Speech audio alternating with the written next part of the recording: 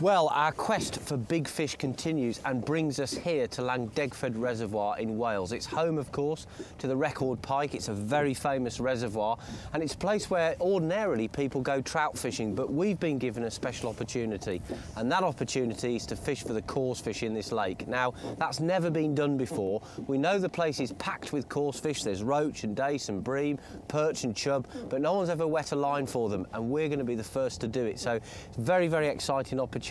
However, as you can see, this is a big place. We've got over 400 acres of water here, and we've got to find the fish. So me and Mick, being the chaps that we are, have come up with a bit of a master plan, haven't we, Michael? Yes, we have indeed, Matt. As pike anglers, you see, we're at quite an advantage because we're used to fishing big waters for a start like this, and in our search for big pike, we're actually tracking down the shoals of prey fish, and we're using a fish finder, or echo sounder as they're sometimes known, to pick up these shoals of prey because we know that the pike will be nearby. In this instance, it's not the pike we're after, it's the prey. And when we have found them, we're going to drop a marker like this to mark the position where we want to cast to, and we're going to put down a carpet of bait just to try and draw fish into the area and get them feeding upon it, and just sit back and see what happens. We've got no idea what's in this reservoir. It's going to be great fun finding out, I can tell you.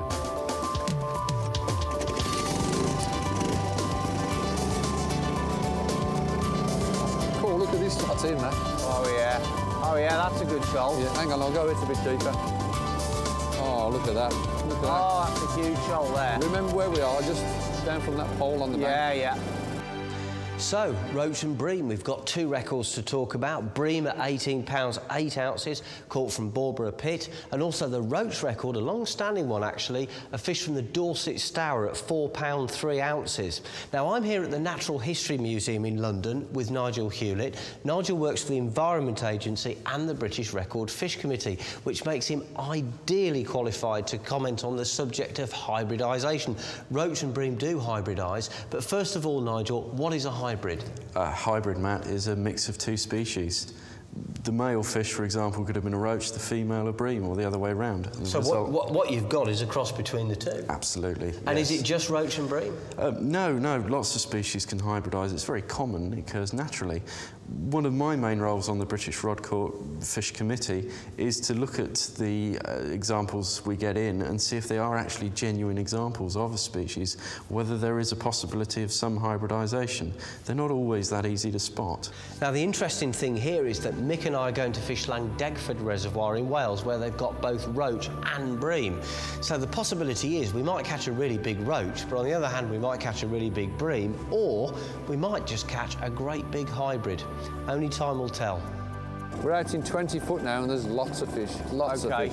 Well, I think that's about as far as we can cast, so shall I put the anchor in? OK.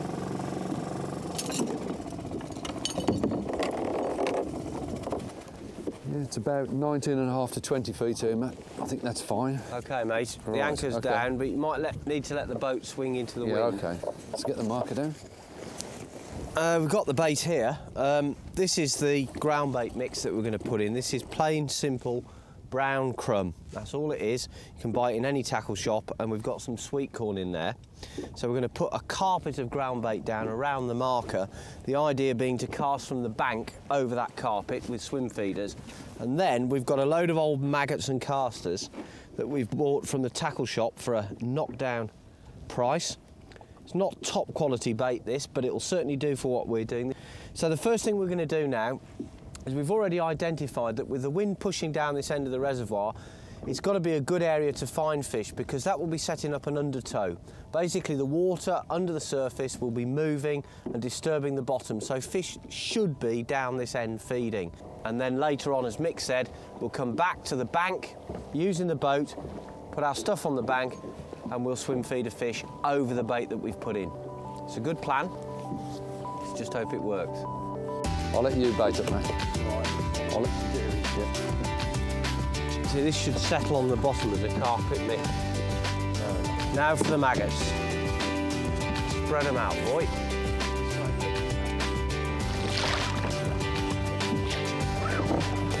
It's a feast, Mick. It is, isn't it? Well, here we are. It's a little bit windy down on this shore, but that might not be a bad thing, because a lot of the fish in this reservoir will feed at the windward end of the lake because the water tends to get disturbed there, and that stirs the food up into suspension. What sort of fish might we catch? Well, we don't know really. This reservoir is fed by the River Usk, and that contains a good variety of fish, so anything that swims in the Usk could be fair game here. We're thinking maybe roach, possibly some big roach. We know there are bream in the reservoir in quite large numbers, perch, and certainly some very big dace, because the Usk is quite famous for its dace, and we know that they found their way into the reservoir here. So what we're doing is adopting a general approach that might produce a good fish of any of those species, and there's no point in making things more complicated than they need to be. These fish have never seen bait before. We're the first people to be given the opportunity to do this, so we've adopted for a simple swim feeder, ground bait and maggot approach, and hopefully we'll just see what comes along, if anything. Now, I've no idea what this is. It's not particularly big, probably some sort of silver fish, I would imagine, but it's a bite and it's a fish, so that's good. Oh, it's a perch. It's not a big perch, but I would imagine there are some big perch in this reservoir. Look at that, it's a really pristine looking fish though. That's his spiny dorsal fin. Absolutely perfect. I would imagine the perch in this lake must certainly go over 2 pounds, 3 pounds. You honestly don't know on a water like this. There could be record fish in here. I'm sure there are.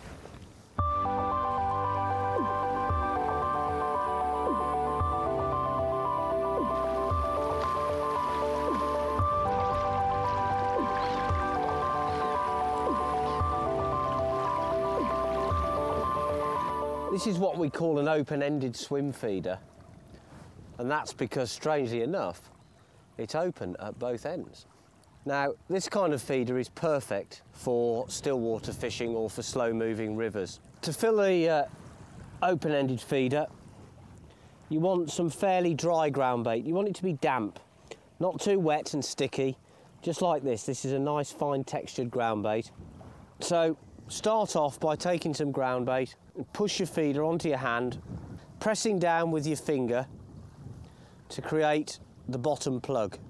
And then take your bait, whether it's sweet corn or hemp or maggots or whatever, tip that in, and then on the top again, another handful of ground bait. Use your thumb to compress it. So I'm squeezing between finger and thumb to create the ground bait sandwich. I'm using 3 maggots on the hook, size 14 hook, 4 pounds line. These fish will never have been hooked before, so they're not going to be hook or line shy. So a good sized bait like that should attract a bit of attention. And a feeder filled like this will cast a long way, and 30 or 40 yards, even in a headwind, is no problem. Now, as I said, the idea is to allow the feeder to sink to the bottom and then just twitch it back a few feet. Just wind up the slack line, twitch the feeder so it empties its contents. Oh, that's a bite straight away. I didn't even need to wait there.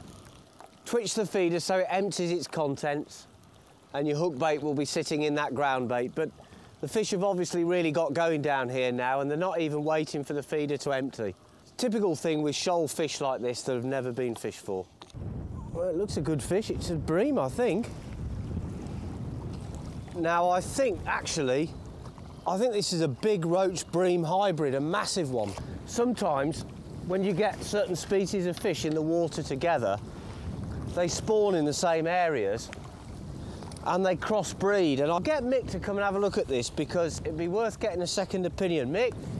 I saw your rod bending, Matt. What you got? Well, I thought it was a bream at first, Mick, but it fought hard. Yeah. And I think it's a hybrid. It looks like a cross between a roach and a bream, doesn't it? Yeah, it's certainly got a lot of roach characteristics. Yeah, it's not a pure bream, mate. No. But it's a big fish. I bet you it's 6 pound, actually. Yeah. Let's have a look at. I think you can safely call that a hybrid. Hybrids actually don't get much bigger than this. There is no official record for them, actually. But a lot of people fish for them in Ireland because they're renowned for their fighting qualities. I mean, it's a good fish, Mick. That's over 5, probably 6 pounds, that is. Yeah. Well, this is a personal best for me. It might not break any national records because there isn't a record for it, but I've never had a roach bream hybrid as big as this. This is a big one. So it's a specimen fish, Brownie. Yeah, Whichever way you look at it, boy. Yeah, it certainly is. Good, strong fish. What a great start. Yeah. Small perch and then one of these. Yeah. What else is out there? Yeah. You just don't know, do you? It could be anything. I know. Could be a blue marlin.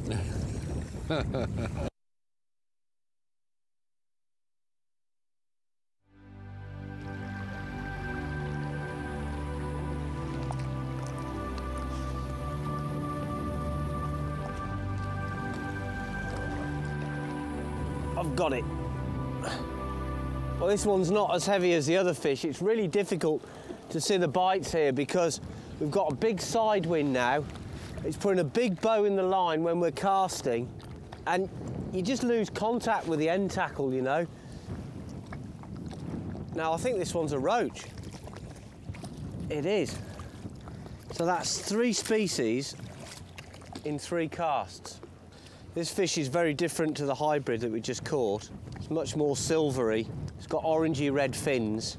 And I would guess that this one is a true roach. It's probably about 12 ounces. That's a nice roach.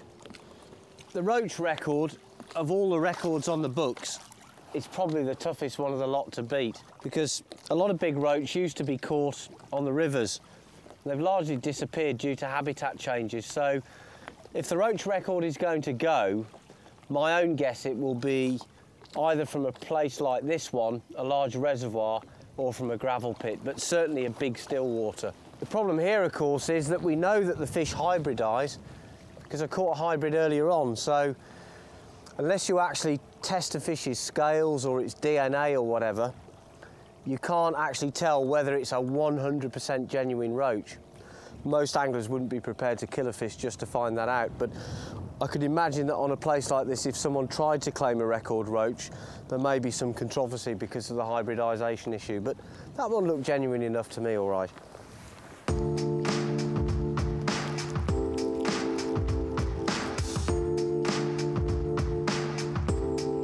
Well, it's interesting the way this reservoir is formed because, I mean, at one time this was buildings, woodland, probably roads. Yeah.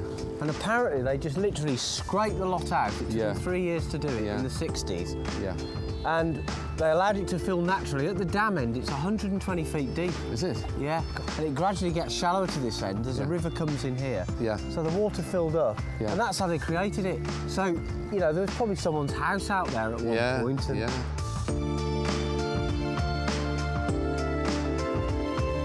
wind's getting worse, isn't it, Mick?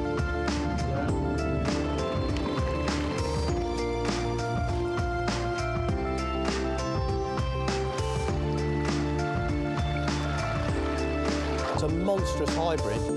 It's a point of interest with these hybrids. There is no British record for them, but there is an Irish record, and I think it's somewhere over £7, which we've got pretty close to here, but there is no record in England. There's a lot of people calling for a record now because they are such hard-fighting fish, although they're crossbred.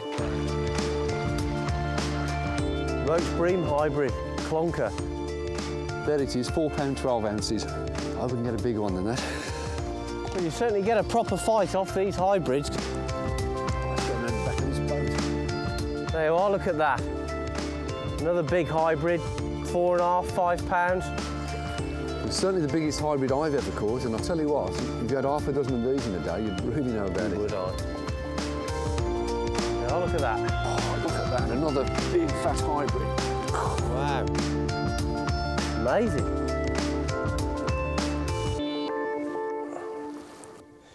Now check this fish out. It may not be the biggest fish we've caught today, but this is a real specimen. This is a dace.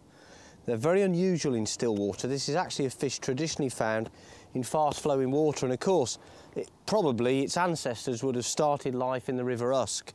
But they're here in numbers in Langdagfed Reservoir, and they grow to pretty impressive sizes. The dace record is not that much over £1, actually, to give you an idea, and this fish is probably about 10 ounces. And that's a big dace, really big dace. I'm just catching fish after fish here. It really is good fun. I'm mainly catching roach, the occasional hybrid. This looks like a proper roach. Oh yes, a nice one. Well, as you can see, it's getting rather like beach fishing here. Looks like the tide's coming in the way, the waves are lapping here. It is a lovely roach. We're getting some great roach here.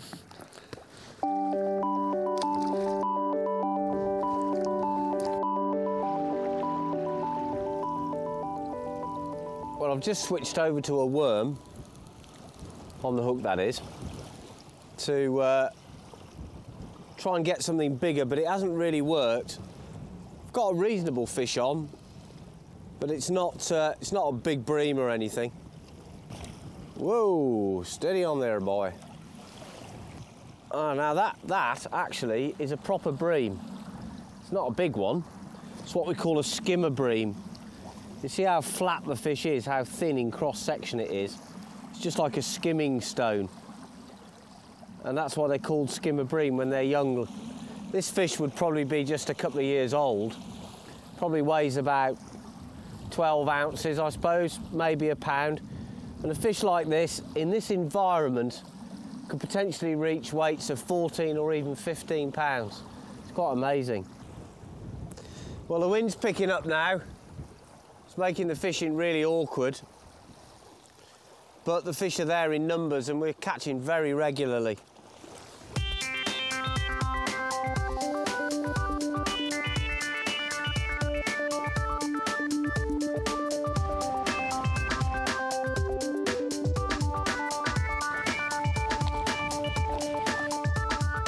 Bit of a tip for you there.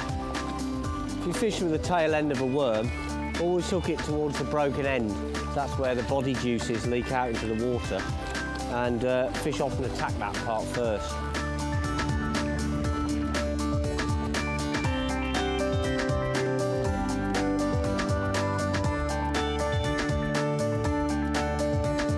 You might be interested just to see the mix we're using. It's basically 70% ordinary brown crumb ground bait, and then about 30 to 40% of this ground bait called Expo.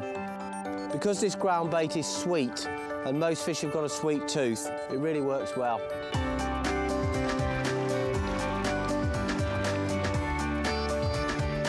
Well, this is turning out to be a really good fishing session, fantastic.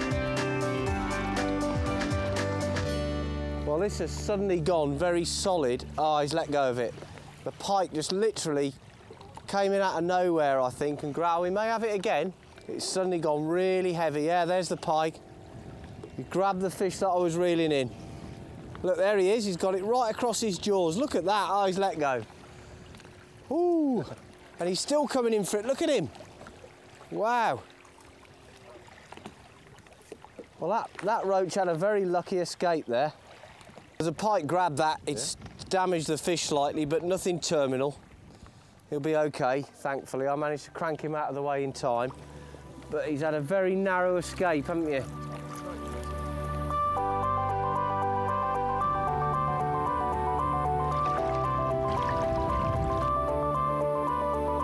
It's just crazy now. Getting bites every cast. Got a bit of bait out there, but it's not lasting 5 minutes. There's a real stack of fish waiting down there for it to land.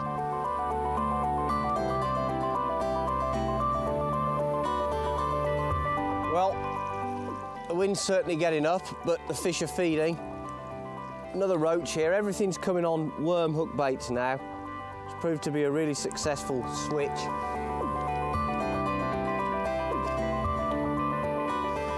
Since I changed over to worm about 20 minutes ago, I've had 5 roach on it. But I've persevered with it and I've got a better fish. Just look at that for a roach. It just gets better and better, doesn't it? Well, this is a bit of a dull kind of dragging fight. And I thought at first it's probably one of those hybrids, but it's not fighting like one yet, and I wonder whether it's a proper bream. The fishing has got better and better. As the bait's been going in, oh, it's a fair old fish. I think it's a proper bream. It looks like a good one. As I was saying, when you build up the swim like this, you often start with small fish, and then the sport gets better, and this is a nice one, actually. It's very difficult in this shallow water, but look at that. Big old kipper. Yes! Well, that's a nice fish. Got a good bream here, Mick. That's a good one, isn't it? You can see the difference between the bream and the hybrid. It's much more bronze in colour. Great big slab of a fish. It's very difficult to get hold of. Very slimy fish, the bream, but look at that. I think we should probably weigh this, Mick. I think it's certainly over 8 pounds, could be over 9. Well, that switch to worm certainly paid off, didn't it? That's exactly what I was after, one of the big bream here. And I've got one. I'll bring the sling to you, mate. OK. Actually, I'm glad I bought this big sling. Yeah, there you go. Oh, yeah, feels Well, all right, that's over 8 pounds, Mick. Might be bigger than that. OK, mate. Yep. What do you reckon, Brownie? I'll be pleased with that. It's just £9. Yeah, just over 9, isn't it? Just over 9. Very, nice very good. bream. That's a good one. Yeah, it's a beauty. It's a good one from anywhere. Yeah. Well, the bream record Nice one, currently is upper double figures, so they're getting bigger and bigger as time goes by. But that's a good one. That's a specimen fish. You'd be pleased to catch that anywhere.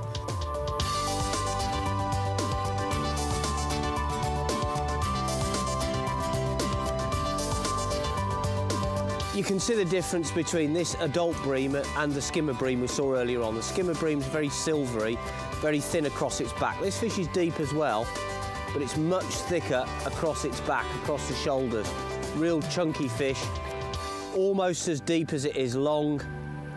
Almost purple fins, a bronze pewter coloration on its body, hence the name bronze bream. You can tell it's a bream by the length here of this extended anal fin. It's very, very long. And that is a classic bream. Perfect proportions, well fed, a beauty. Right, well, I'm gonna have to walk this one out a little bit because the water's so shallow here and this bream's deeper than the water in the margins. So I'm probably gonna get wet feet, but it's well worth it for a fish of this calibre. Look at that, right old slab. Slabber-dabber-doo.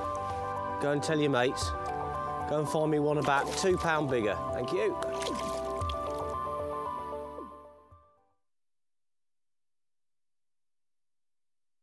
Well, we're here on the River Thames. We're not too far from Henley, you know. But it's a particularly nice bit of river here. We've come here for perch, and the record currently is well over £5, so that's a very, very big fish. And of course, we don't expect to catch something of that size, but on the Thames, anything's possible. The whole of the river is very underfished for perch, so this is real pioneering stuff and actually quite exciting, Michael. It certainly is, yeah. And I mean, even a £3 perch, well below the record, is a fantastic fish. Yeah, it is. There's some nice features across on that wall over there. It looks a good spot, actually. Yeah. Because they like structure, they like brickwork. Yeah, and also they like when there's plenty of bleak around, and I know there's lots of bleak in this area. I've seen them topping. Yeah, yeah. And it's a great time of year for perch, isn't it? Wonderful. You know, the leaves are turning and it's getting a bit colder.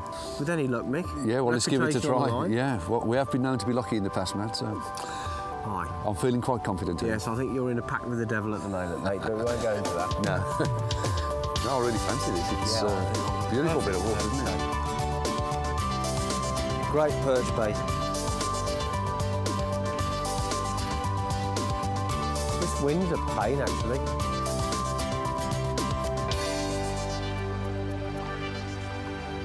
Well, the late, great Richard Walker said that a big perch is the biggest fish of all, and when young Dean Rawlings went along to his local pond and caught an absolute whopper, it turned the specimen fishing world upside down. Isn't that wonderful? I'm here at the Natural History Museum in London, and I've got with me Nigel Hewlett, who works for the Environment Agency and for the British Rod Caught Fish Committee. What a fantastic thing to have happened. Oh, isn't it just, Matt? You've got a very small water, a comparatively small water, lots of fish in it, and along comes this young man and catches a record perch. Yeah, 11 years old. And, you know, the interesting thing is, Nigel, in these days when everybody's targeting these fish and it's all so scientific, he wasn't, was he? No, not at all. He was just an everyday angler going along. But it does show the one thing that big perch actually need, and that is lots of food, lots of small fish to eat, and that's the key with perch. And you know what's great about this for me is that young Dean struck a blow for the happy splodger, and that's exactly what me and Mick Brown are, you know. Now, we could go to a commercial fishery for our record perch, but, you know, we're not going to. We're actually going to go to a river, and a river with a very, very good track record for the species. Well, I've decided to start off on the feeder, chucking it across to that brick wall on the far side. I think that's a perch magnet. They love structure, particularly man-made cover in the forms of brick walls and culverts. The perfect way to tackle them is on the feeder. It's a blooming long chuck on a float. The rod I'm using is quite sensitive actually. It's a fairly soft action rod. It's got a very sensitive quiver tip, and if you're going to quiver tip for perch, use the softest tip that you can get away with in the conditions, because they are very sensitive to bite resistance. If there's any stiffness in the rod, they'll feel that and drop the bait. Bait-wise, really simple actually. I'm using red maggots. Red appears to be a trigger colour for perch. Anyone that's done any spinning for them will realise that if you put a little bit of red wool on the back of your hook, it often brings bites. And my favourite maggot colour is red. They seem to love it. The swim feeder setup's really simple. I've just got the feeder running on a loop here. It's a fairly light feeder, quite a sensitive setup. You fill the feeder up with maggots, and when the feeder hits the bottom, the maggots crawl out and it leaves a nice carpet of bait around your hook bait, so it's a very accurate way of fishing. Got a couple of red maggots on the hook, and I've started quite well. I'm getting bites really from the off.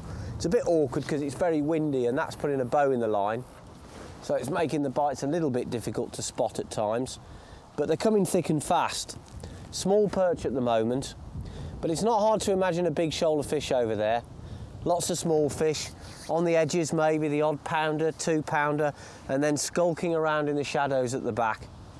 Maybe that big old girl's just sitting there, eyeing up the smaller perch for a potential meal. Certainly hope so.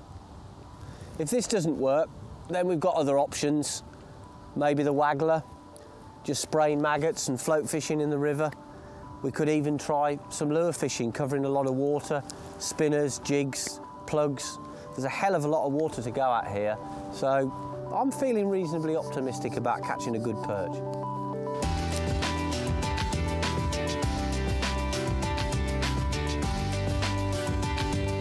It's quite hard to see the bites because of the wind.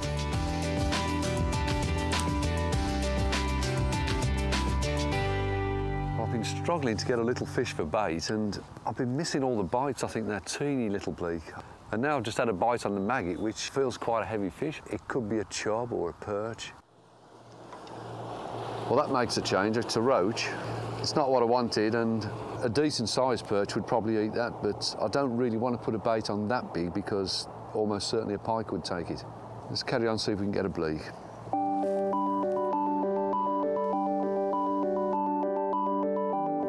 Well, I've had a few casts just to get a bit of bait down on this wall opposite me. I've just had a bite actually, and I've got a small fish on now.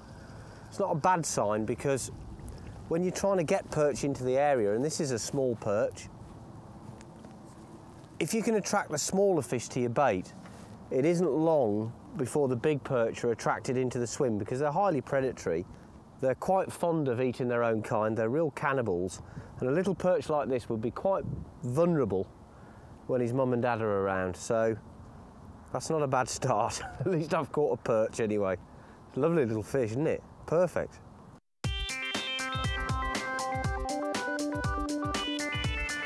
Well, I've caught a perch. I don't think it's going to threaten the record though, do you? Bit bigger. It's a nice golden coloured fish, that one. I've lost it. Oh, there. Well, they're definitely getting bigger. That one's a fish of about 10 ounces, I suppose. Certainly a lot of fish in this river, mainly perch it seems. We do need to find a way of selecting a bigger perch, and if I can catch a bleak and use that for bait, maybe that'll do the trick. And if I can't get one, I'm going to try lure fishing. There's lots of different lures that perch take, little jigs, plugs. So we've got quite a few options still open to us, and there's plenty of time to go yet. Well, so far the plan's working. We started off with really small perch, and they are definitely getting bigger. Missed that one. I've started to miss a few bites now, and they could be bleak. And if you were fishing a match, it wouldn't take you long to build up a winning weight if you were catching fish like this. Well, that makes a change. It's a roach. Literally a bite every cast. Well, this river is absolutely riddled with perch. Ooh, he's going for the wall. Well, I've just put on a small perch for bait. I tried to get a bleak, I couldn't get one, so I'll put a perch on, and big perch will eat small perch, but I'm not so sure this is a perch. The way it's motoring up and down, it could be a pike actually. Yeah, I'd be very surprised if this was a perch. It's really going away. It's a pike. It's not what we want, but I'm not going to complain. Just in case I got a pike, I did put a wire trace on. You should always do that if you use a live fish or any sort of fish for bait. Oh, he's in that time. Oh, there he is. Let's get him over onto this soft grass and have a look at him. There it is, a lovely summer pike. I should imagine the Thames has got lots of pike like this in it. Lovely sleek fish. Well, we mustn't get distracted. We don't want this to turn into a pike hunt. We'd better concentrate on what we set out to do. I shall just have to come back another day to catch some more of these. There he goes. Just help him on his way a bit. Go on, off you go. Cool.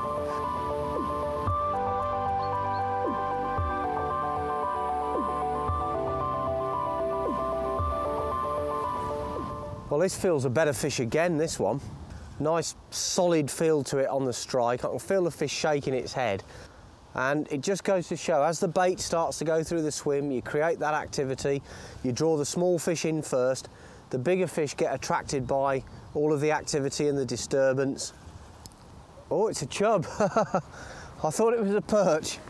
There's a chub got in on the action. But it just goes to show what a great river the Thames is, actually. It's full of fish, you know. A lot of people tend to think of it as being a dirty and polluted river, but all of that's out of the way now. The Thames is a river with a great head of fish. That's an immaculate chub. Really lovely looking chub. It's got really nice, clean fins, very dark edge to them.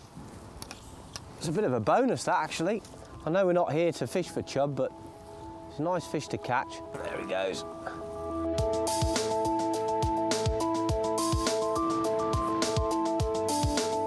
Well, it's nearly the end of the day and we've caught lots of fish, but not the ones we're after. We've caught plenty of perch, but quite small ones. I didn't get the bleak I wanted for bait, but I did get some other fish for bait. I got some little gudgeon. I've got one of them out at the moment. See how it goes as we go into the fading light.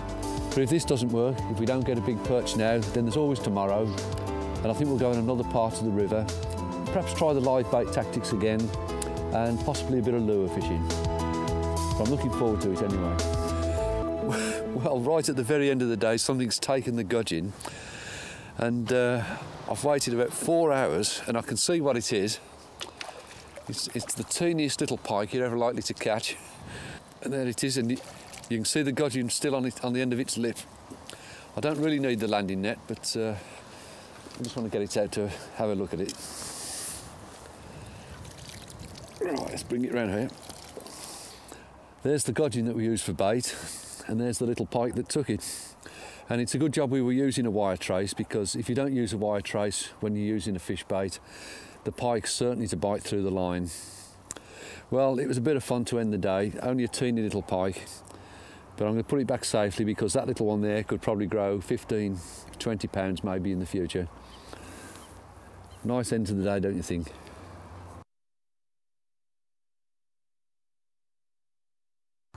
Now today we've gone for a change of tactics and I think it's going to pay off. It's also a very good perch fishing day, absolutely perfect in fact at the moment, because what we've got is lots of cloud cover but diffused light, and I think that's perfect for perch. Actually, it's quite interesting this, because if you look at the sky behind me, you'll notice these clouds are really bunched up. That's what I call a mackerel sky, and it always denotes that there's a weather change coming. So this cloud cover may not last all day, but while it's here, I think we've got a good chance. Tactically, we're going to step up a gear. We're going to start to fish more swims and try and find these bigger perch. I'm going to start off down at this bottom end of the fishery here, fishing with a worm, and I'm going to try that in perhaps 2 or 3 spots. Mick's going to fish with lures, moving from swim to swim, trying to locate the bigger perch. And if we do, then obviously we'll spend some time in those swims. But we've got to up the stakes today, because although we caught a lot of perch yesterday, we didn't get the big one.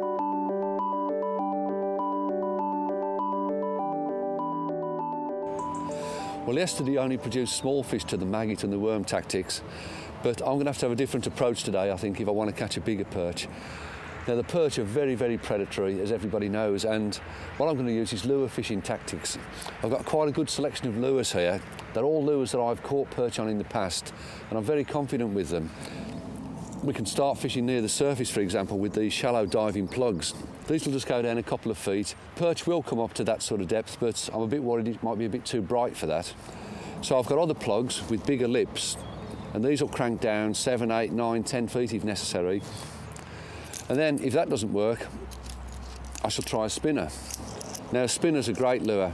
It sinks, and you can work it through all the different layers of water. I can work that under the surface, mid-water, right down near the bottom if necessary. And then, if those three tactics don't work, I've got one more trick up my sleeve, and that's to use a jig. Now, jigs are my favourite methods for catching perch. When they won't come up from the bottom, when they stay down there, you can actually bounce these along the bottom. If the perch refuse to come up for a bait, this one will go down to them. So we've got quite a few different lure tactics to choose from, and I think I'm going to get on with it now because I am concerned that the weather's going to get worse.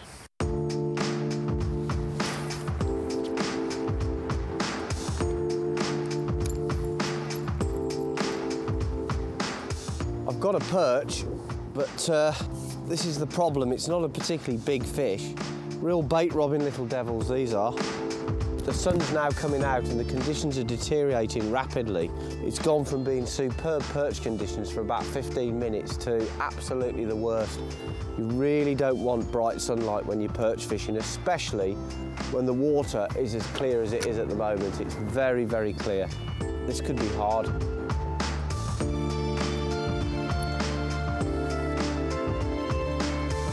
I expect we'll get one or two of these during the day if it stays like this.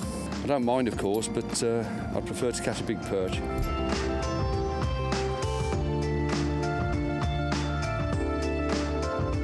Well, I've just connected with a very delicate bite and the rod's just hooped over. I thought I was snagged up at first. If this is a perch, it's a really, really big one. Oh, it's amazing. It's a tench. This is incredible. A river tench.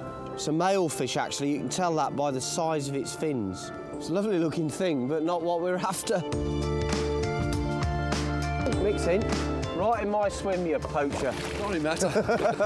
Well, I could quite happily catch these all day long, but as much fun as this is, I've got to think perch. Got something on here. It must be another tench. In fact, what I've got on is a stone. I've really hit rock bottom now. My float's gone again, I think. Yeah. You having any more bites? Yeah, I just missed one. Well, we've just fished through the witching hour when perch come out to feed. When the light levels drop low like this, they emerge from the cover and they go on the hunt. But we're not going to catch. There's nothing happening here. We've caught lots of small fish again, but no big ones. It's very frustrating. I think maybe tomorrow, it's our last shot at it. We've probably got to come up with a new game plan because this one just isn't working.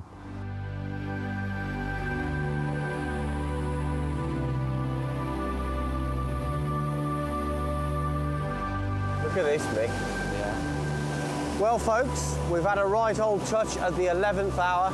We've made some phone calls to the Environment Agency and they've come up trumps. They're going to let us fish this Thames Weir pool. It's got everything we've been looking for. It's got flow, it's got cover. We're sure it's got fish. Now it's down to the weather. Will the bright conditions put them off or will we catch one? We'll have to see.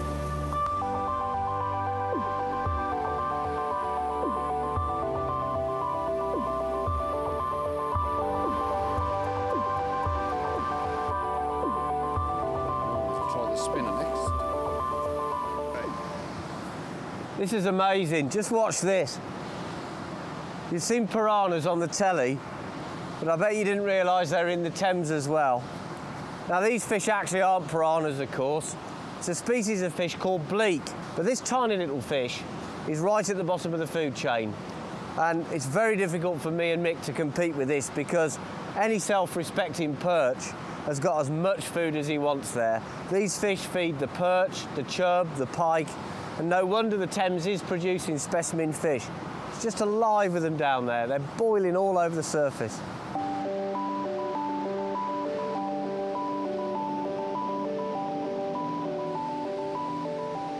I know what this is. It's a pike. I just can't seem to get away from him. I'm just tried a new jig, and a pike's just hit it, and it's quite a nice looking one actually. Quite a decent size. I think she's beat now though. Yes. Oh, that is a lovely fish. Well, she's still really, really lively because I got her in quite quick. I'm using quite strong tackle. Oh, the jig just fell out. Let's have a quick look at the fish. It's a cracking pike. It's got an unusual dorsal fin. It's got a piece missing. And it looks like it's actually been like that from when it was born. You certainly know that one again. Something else quite interesting, it's trailing a length of line here, and it's got a couple of maggots on it.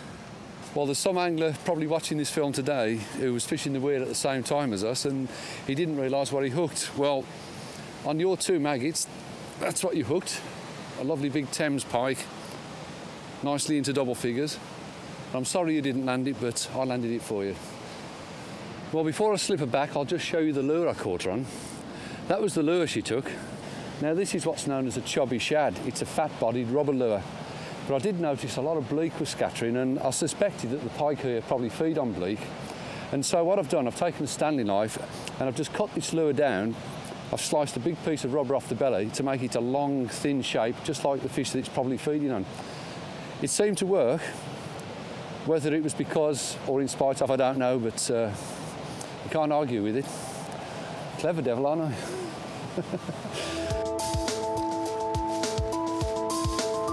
Well, this is it now, last gas saloon. We're about to enter that magical period when the light levels begin to drop. The sun's still very strong at the moment, but I'd say we've got about an hour and a half fishing, and if we don't catch a big perch, we've had it. I don't know how you rate our chances, Mick. I'm not very confident at all now. This light, it's really, really intense. It's hurting my eyes just to look downstream towards my float. And the perch is a fish with very, very sensitive eyes, and I'm sure they're tucked away in some dark, quiet place at the moment. Yeah.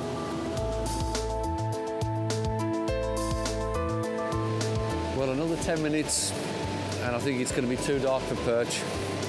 They're not well known for feeding in the dark, so I think we've literally blown it on this one. Still hope yet. Yeah, something's at it.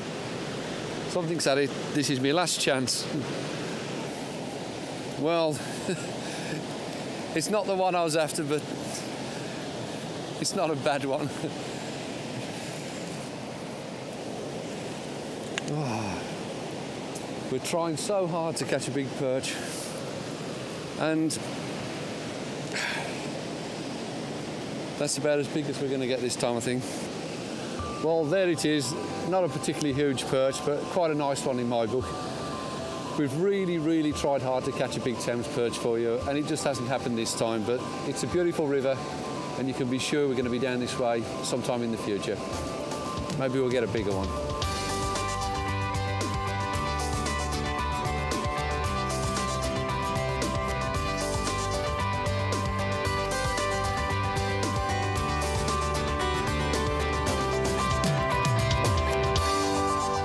Well, mate, we had a real go, and we didn't catch a big perch. Yeah, we shouldn't be too despondent. I mean, I don't think we would have caught a big perch anywhere in these conditions, do you, mate? No, I don't.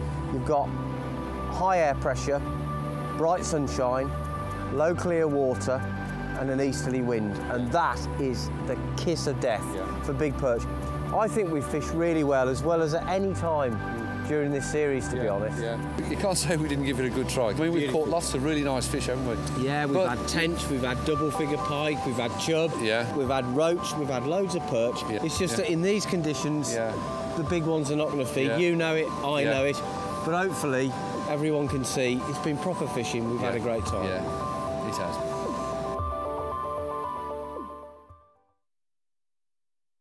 I don't like the look of this water, mate. It's very, very coloured, isn't it? Well, this is Graffham, mate. Big old sheet of water. Yeah, it's nice to be back, though. It's a lovely place to fish, isn't it? Windy old day, though, my boy. Yeah, look at the waves. Look at the size of the water. Yeah. Well, here we are. This is Graffham Water in Cambridgeshire, famous, of course, as a trout reservoir. And we've come here today not to fish for trout. It's got a glorious past, this place, actually. It continues to be brilliant trout fishing today, but it's also produced very good pike fishing in previous years. That's started to change, and the reason for that is there's a new predator on the block, and that's the fish that we've primarily come to fish for. I'm talking, of course, about Zander. And it's thought that here in Graffham there may well be a Zander of record proportions. There's certainly big perch. We know it contains a number of Zander, but it's not going to be easy, I don't think, Mick. No, I mean, in the past, I think some people might have said we've taken on some fairly easy challenges, but this certainly isn't one. I defy anybody to come out here and catch a big Zander. But my prediction is that this water will probably produce a Zander to top the record in the next few years. It's certainly done doubles already, double figure fish, and I think there's much bigger out there.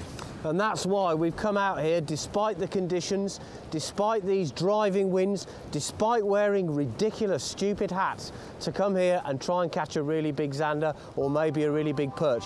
And I'll tell you, we've already talked about this. We know it's going to be difficult, but even if we blank, we're not going to give up. We're going to go for this and fish hard. Yeah, it's going to be interesting fishing, that's for sure.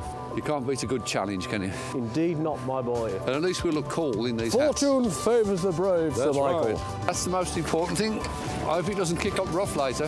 That's it, Mick. I'll go and warm the engine up then. OK. Right, OK, mate. Have you got life insurance? Hold tight. Army weather, boys.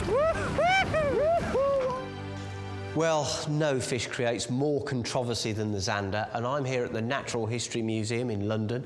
I've got with me Nigel Hewlett, who works for the Environment Agency and coincidentally is on the British Rod Court Fish Committee. This fish probably causes you a few headaches, the Zander, Nigel. Let's just look at the record for a moment, taking the controversy apart. There's been lots about that.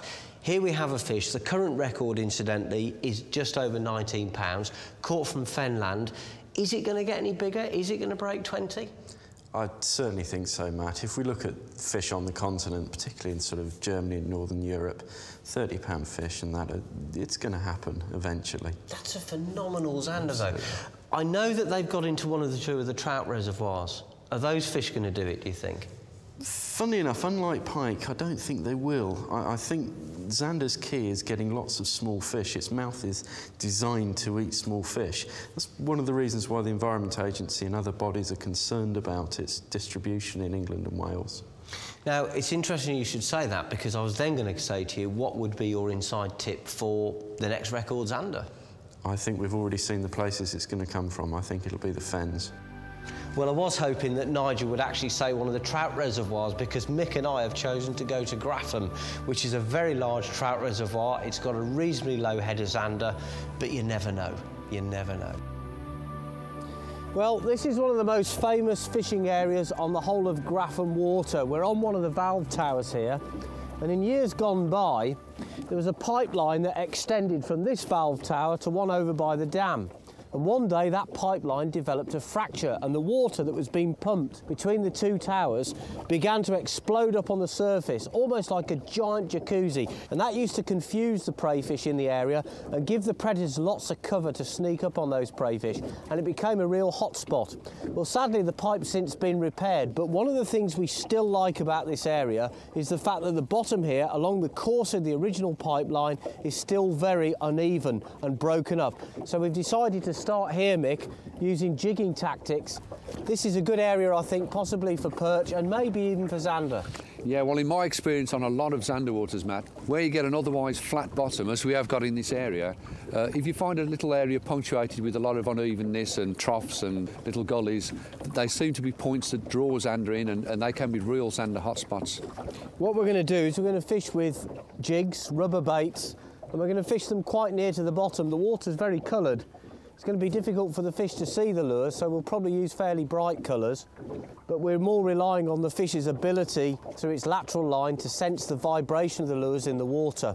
And it could be a long, hard haul, this, to find some fish, but we're basically going to adopt this tactic of anchoring up in a likely spot, fishing with rubber jigs, and then moving to another one. So we might as well give it a go, Mick, I think. Yeah, let's get on with it. I've got 23 foot on the Echo Sounder. The prey fish are about 5 or 6 foot off bottom. Are they? A few stones and things on the bottom. Right, I'll fish the bottom. I'm going to wind up about 5 foot now and try off bottom. There could be pike, perch, Maybe even the Zander will come up that far. And we've got to repeat that process over and over again in lots of different areas till we find some fish. Oh, so that trout come for that then? No. He just flew out the water at it. Honestly, mate, it was amazing. Well, I've got nothing under the boat. Well, here's a fish, Mick. You in? Yeah. It doesn't feel like a Z, though. It's not pulling very hard. I think it must be a perch. I can't think what else it'd be. Yeah, it is. Yeah, it's a good one. It's a good one, mate. Oh. I didn't think it was a Zander. Hang on a minute. Hang on, he's just shaking his head. I think he's well hooked. Oh, got it. Cool, mate. That's a good one. It's not a bad perch at all, is it? Let's have a look at it. I'll tell you what, Nick, that's a good fish. Yeah. Have a look at that spinnerbait The you've got. size of the lure it's taken. I reckon that's 2 pounds, you know. Yeah, it is, yeah. Look how thick it is. Yeah, very fat fish. That's a nice start, isn't it? Superb, the way it's sticking its fin up as well. Well, just before you had that, I had a bite on the jig, and I think we might be onto a shoal of perch here because there's a lot of fry showing on the fish finder. Yeah, it's a blooming great big lure, but of course, these fish in here are highly predatory. That's a nice Graffin perch. The colours are very washed out at this time of year, predominantly because of this colour in the water. Yeah. So the fish is quite pale. It's interesting that we've had nothing on the jig, so I thought I just had a little tap earlier on, but you put that spinnerbait on and straight away you had a bite. Yeah. And I think in this coloured water it's that extra vibration that big blade gives, isn't it? Yeah, it's a big lure. Yeah. Well, I reckon this fish is just about ready to go back. A lovely perch. Nice one. I'm pleased about that because the fishing's hard today. For that spiny old dorsal there, look. Lovely fish. There he goes. There he goes. Seems as soon as you drop down from about 14, they seem to be in that slightly deeper water. Yeah. What depth are we in here? Well, we're anchored in 18 now. And there's fish under the boat, stacked high. Really? There should be some predators in the area. Well, let's hope so. Feeling confident here. I think we might get a Zander. That sky's fantastic. I don't know about you, but I've just about had enough today.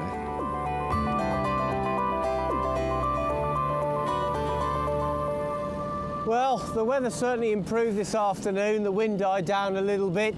The colour was still in the water though, of course, and I think it's fair to say we had a right old hoofing. We've had a nice perch, so I guess that's a good start. We've got the whole of tomorrow.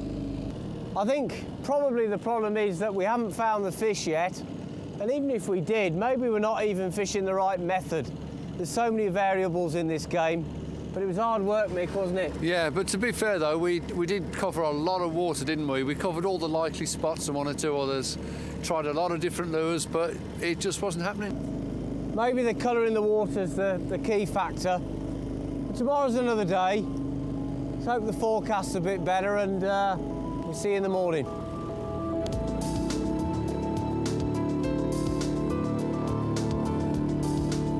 Amazing sunset. Incredible colours.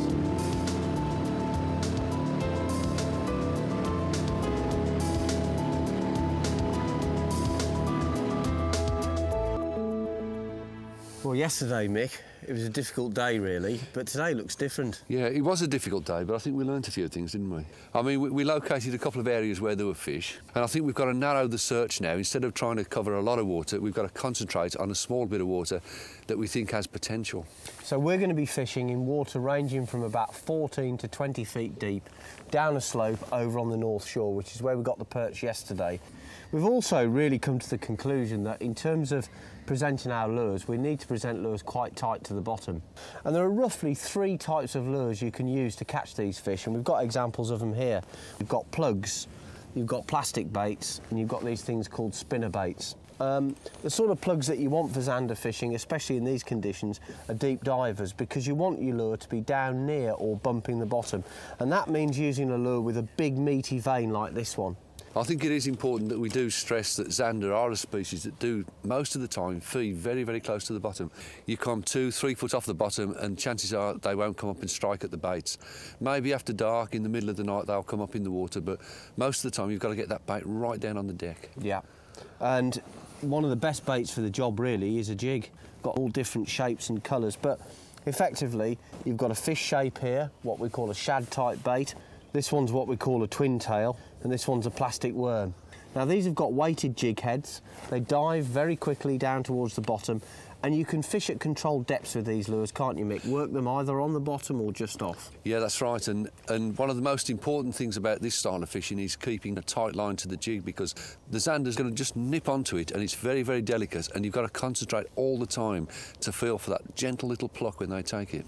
And then finally we've got spinner baits. Now these things really are peculiar. This is what I caught a fish on yesterday. It looks a bit like a coat hanger really. This one I've dressed with a plastic worm on the tail to give it a little bit more attraction. You've got a weighted jig head here, you've got a spinning blade here, some of them have got 2 blades or even 3 blades. So with these 3 types of lures, we've pretty much got it covered. It now comes down to trying to narrow that search down into a much, much tighter area and to work the water more methodically. So that's what we're going to do.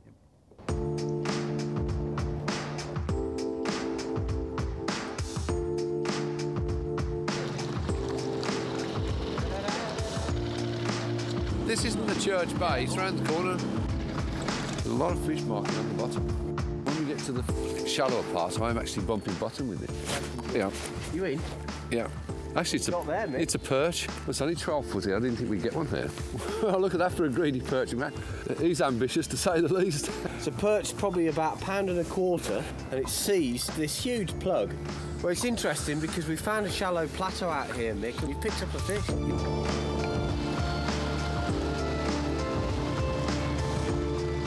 I have actually caught a Zander at Grafham on one of these in the past. Yeah, a couple of years ago I had one about £7 on one of these. There you go. Really go here, Mick. Yeah. I know, they won't take the jig, guys. That's a lovely fish. Ooh. Just look at that. It's an absolutely classic example of a perch. It's got those dark vertical stripes, beautiful spiky dorsal fin, and then that great big mouth. Pity anything that enters that. Well, we haven't caught the Zander yet, but we've had some lovely Real perch. lovely fish, that is. Just let him go.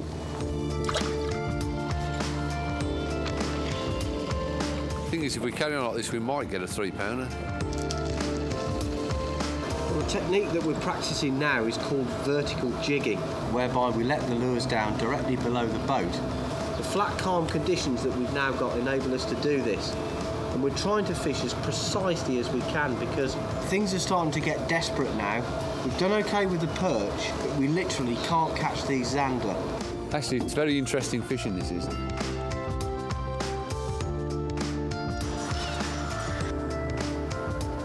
Well, those Zander have eluded us. We've tried all sorts of methods. We've fished with plugs, we've fished the plastic baits, we've fished with spinner baits. We've really combed the water methodically and we haven't come up with anything. Now, my gut feeling is that the Zander are night feeding at the moment. They are a nocturnal species anyway, don't forget.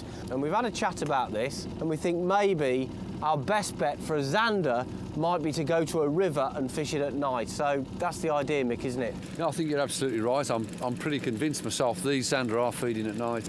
And even if we stayed another 2 or 3 days, I don't think we'd catch them. And of course, we've got to be off the water now anyway, so we can't stay into the darkness. But I do like your idea of going on a river. Yeah, well, what we're going to do is we're going to gear up to fish late afternoon and into the night. It's our last chance for a Zander, so... Time's run out, so let's head for that river. Yeah, let's go.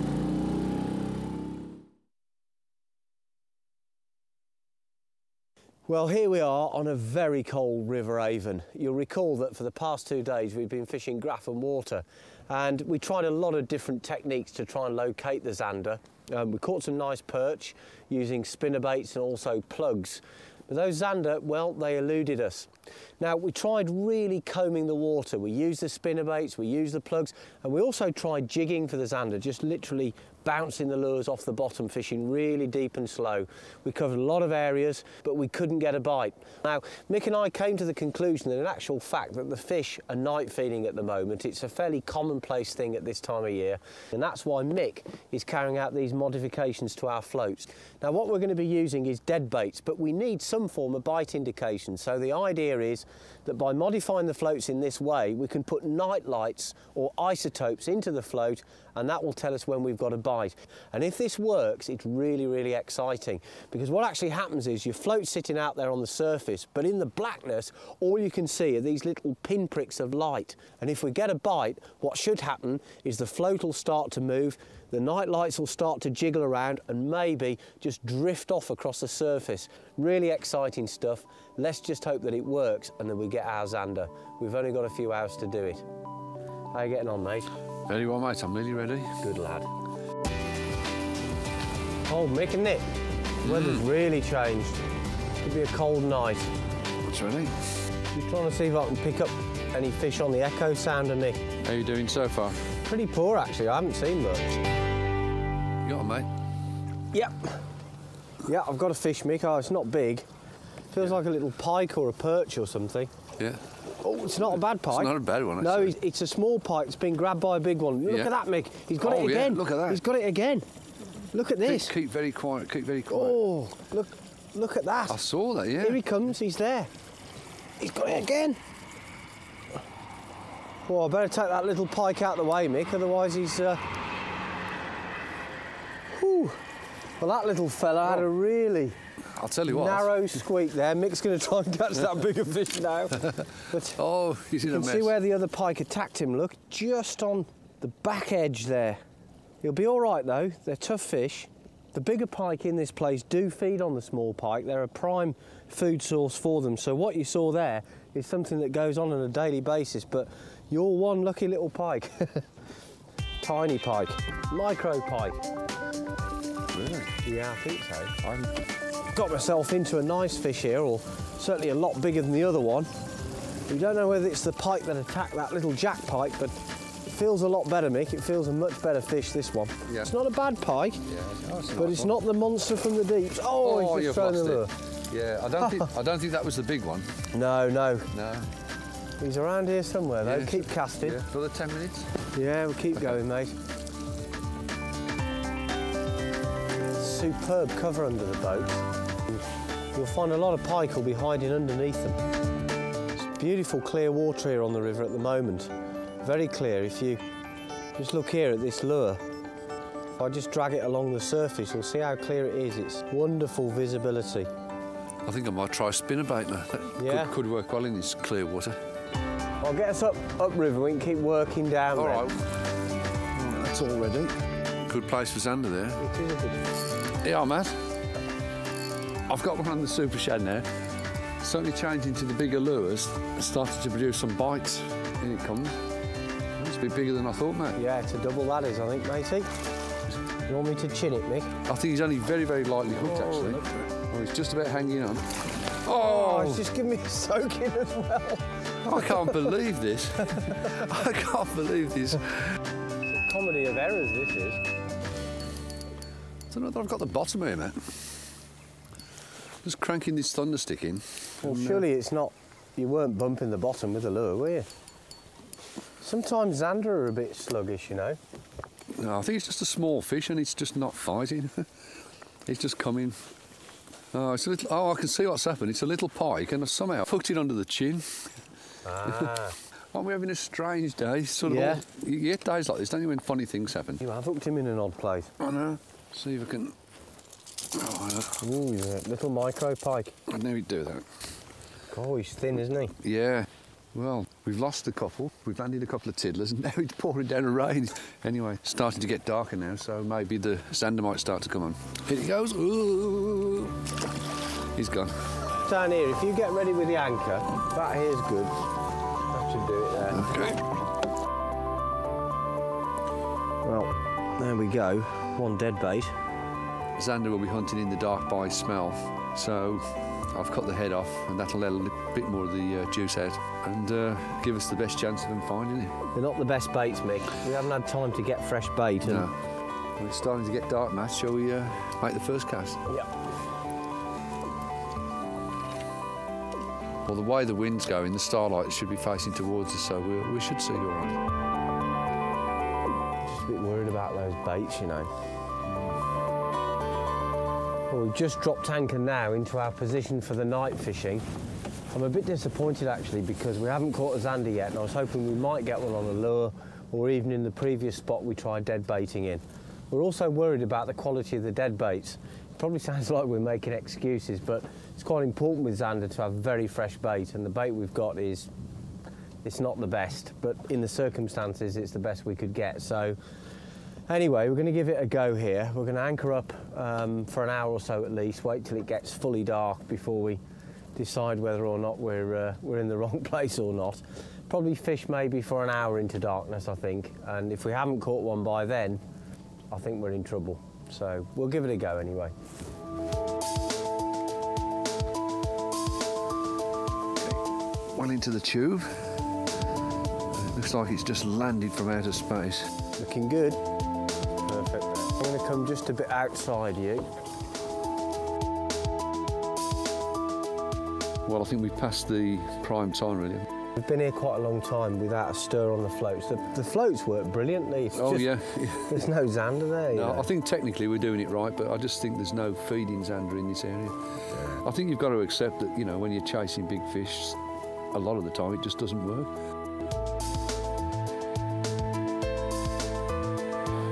It's been quite a long day, really, hasn't it? Yeah. So, you know, setting this up and it's come to nothing, really.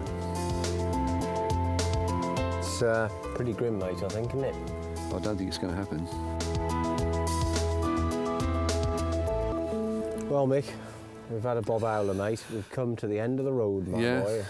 I mean, we just can't go on now. It's well into the night, and you've got to call an end to these things at some time, haven't you? I mean, we've tried really hard, and you know, it's been interesting, and we've had some fun along the way, but we haven't got a Zander, have we? No, the bell ringers are practising in the distance. It's well into the hours of darkness. The Zander are tucked up asleep under the bank somewhere, and me and Brownie are still sitting here like a pair of lunatics trying to catch one. But if we're honest, it doesn't look like it's going to happen, and I think even me and Mick have got to admit defeat on this one. Sorry we didn't catch a Zander, but at least we got a couple of perch. That's fishing sometimes.